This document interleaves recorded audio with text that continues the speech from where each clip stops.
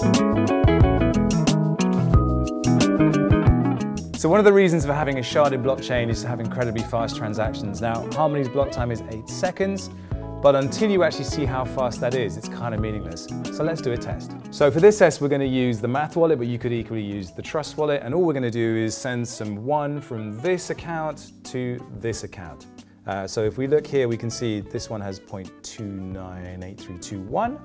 And all we're going to do is send a very small amount, 0.21 from this account. It's very simple. You just hit transfer,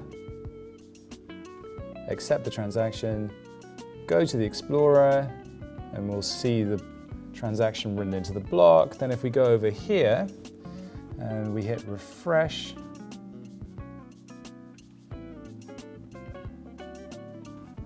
and there it is.